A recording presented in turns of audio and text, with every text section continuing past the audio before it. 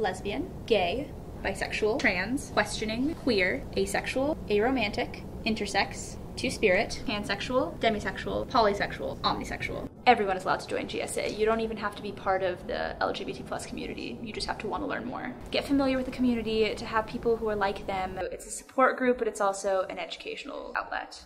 A lot of people, they just don't know about GSA, but the people who do, they just think, oh, it's people, like gay people, just gay people.